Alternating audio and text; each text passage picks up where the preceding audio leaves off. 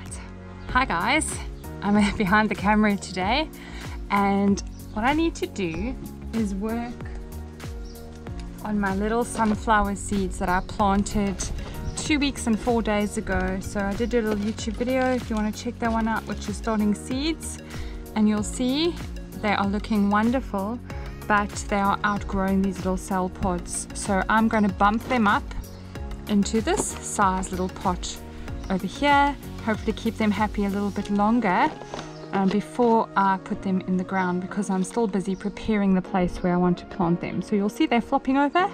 They grow really tall really quick. I mean, this is 18 days and look at them. So hopefully if I bump them up, they'll be nice and happy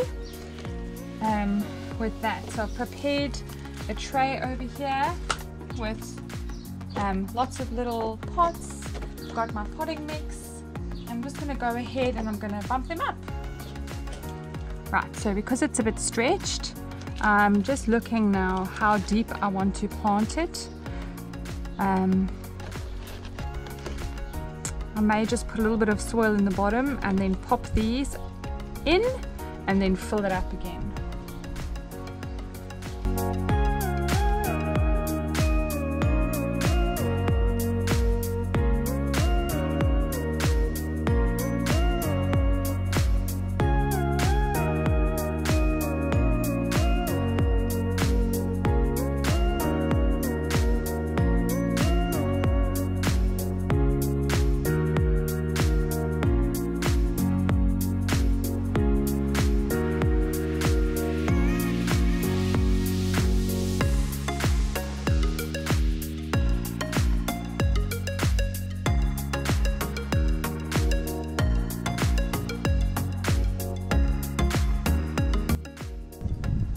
We have it.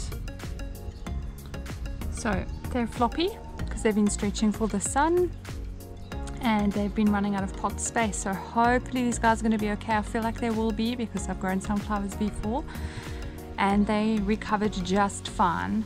So I've labeled them all golden yellow, and the next ones I won't bother labeling because I only have 2 varieties. So I'm going to label the one variety and the other one will obviously be Sunny Bunch, which is the second variety. So I'm just going to go ahead and do that quickly. Right, that's it for the sunflowers. So I'm going to go put them in the sun because they've been in the sun, so they won't mind going back in. Actually, they've been in the little greenhouse and it's getting to the afternoon now. I think they'll appreciate some sun, especially now that they're in their big pots.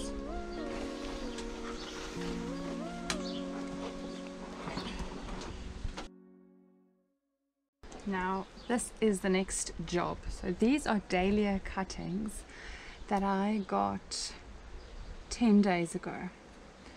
So some people say if you just put them in water they will start to root, but I don't see anything happening. They're staying alive, which is wonderful, but there's nothing else that I can see going on. So I'm going to go ahead and do the way I've been taking cuttings from my dahlias. Now I haven't been super successful.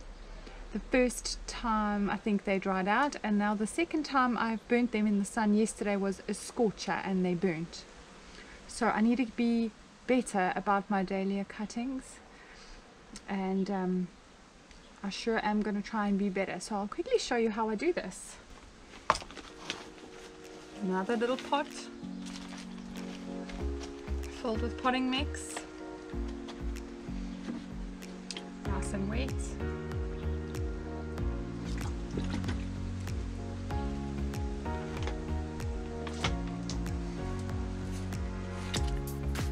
So rooting hormone. Should we just do this? Make a hole.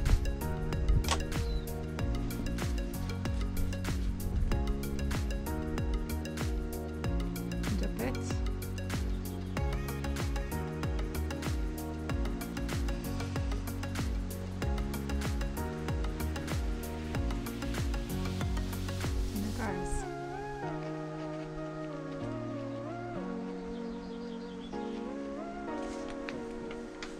That's it.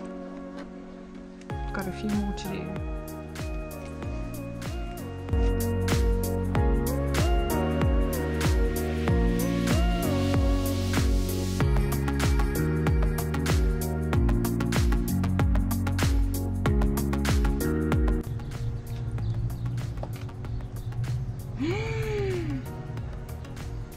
There's a caterpillar in here. Nasty things.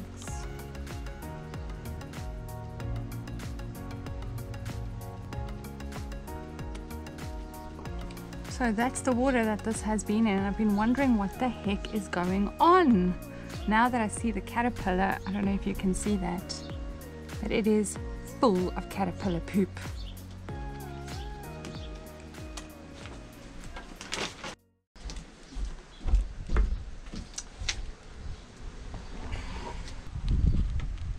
These are my seeds that I sowed just over 2 weeks ago, and you can see they are ready for their new home. So this one, I don't even know how you say that, it looks like mollusca, Malucella, is going to be a big plant, and already you can see it's bigger than any of the other seedlings. So I'm going to go ahead and transplant that. The phlox is in a 6-pack. I can just thin this actually and leave it. Might put one of those in there, and that's it. That one's finished. Aster apricot. I actually have so many of these plants. I'm just going to thin that out. And now this is where the work comes in. So I need to take these and put them into 10 or 6-pack. As well as these. So they have got some true leaves showing. Those are petunias. Echinacea powwow, always poor germination there. Dichondra. So that is what I need to do now. Okay, so I've just prepared the cell trays over here. You can see they all have lovely moist soil in them. Now what I'm going to do is take these little baby seedlings out, and I'm going to put them in over here. So it's a very easy process. All I do, what am I going to do first? Okay, all I do is just make a nice hole in each cell, and then 1, 2, 3, 4, 5, 6, 7, 8, 9. No. And these guys look pretty good. So there's a lot of little baby seeds in here. This is Madame Butterfly, more snapdragons. Then I just go with my spoon and I loosen the soil a bit. I find a snappy and I put it in a hole. That one I could feel that I actually messed up its roots a bit. That wasn't a good one. Oh, there's another one. So you can wait a bit longer until there are more leaves. I've had pretty good luck by doing it like this, even at such a young age. So these first 2 leaves that come through are not true leaves. They're called dicotyledons. They are just the first little leaves to emerge once the seed has germinated. But once you get to 2 sets of leaves, like on this one over here, this is a lysum. If you look carefully, these are the first dicotyledons, and these leaves, the second set to come through, those are the true leaves. Okay, this is a much better example here. That's that Malacella. So there's the dicotyledons. They are not real leaves. These are the first true leaves. So they say before you transplant, you need to wait until the first true leaves have emerged. Now, I don't always have the time to wait. I just have to garden when I can.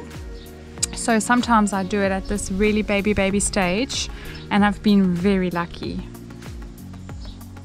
So you get its little roots, pop it in the hole, and then I'll just go through with my fingers and squish it nice and tight into the hole, and that's it. So I'll choose the best 10. Obviously if I want to do 20, I'll choose the best 20, and that's all there is to it. The rest I will just discard. So this can be quite time consuming but necessary. These plants cannot all grow in this tiny little space together, so now they need to move out. So you can choose a 6-pack or a 10-pack depending on how many plants you need. In my case I don't need any, but here I am. I want all the flowers.